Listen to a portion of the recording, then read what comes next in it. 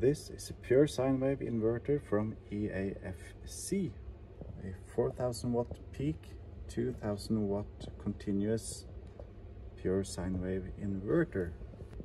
It comes with the inverter and these 8 gauge wires.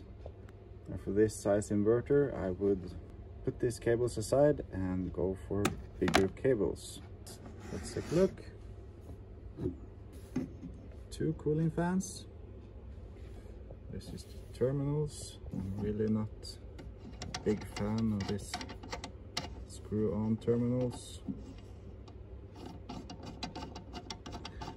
but it's a cheap Chinese inverter. It is what it is. To tighten your connections enough, but not over tighten, because this will break.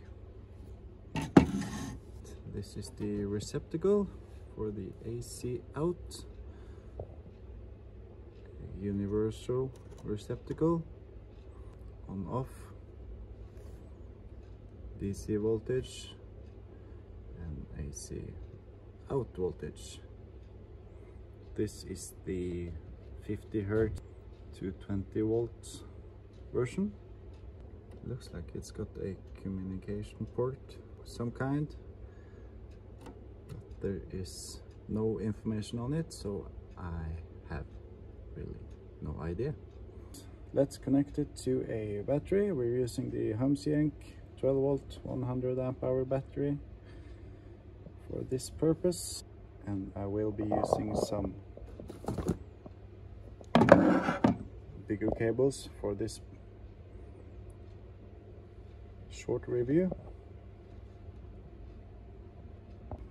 When connecting the inverter to your battery, the last connection, to avoid a spark, use a resistor to pre-charge the capacitors inside the inverter.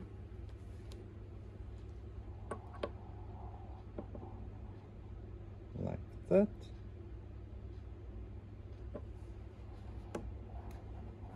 And there's no spark.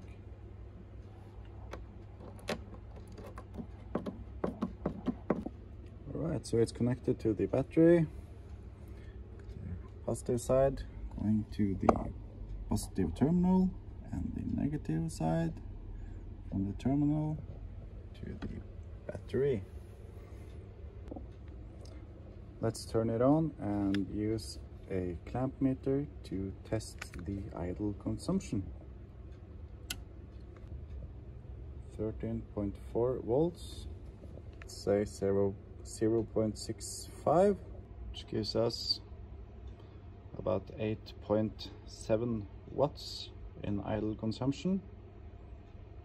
It's fluctuating a bit, so it would be between 7 and 10 watts of idle draw. Managed to get a stopper reading from the sine wave output, and well, I've seen better, actually seen a lot better. It's slightly better than modified sine wave, I guess. Probably wouldn't be using it for my most sensitive electronics. Anyway, it's cheap and it works, so whatever floats your boat, I guess. Calling it a true pure sine wave would be a slight stretch, in my opinion. So if you're looking for a 12 volt pure sine wave inverter, this might not be the one for you, depending on your needs, of course. Anyway, hope you found this useful. Check out these 2 videos next, because YouTube wants you to. See you in the next one.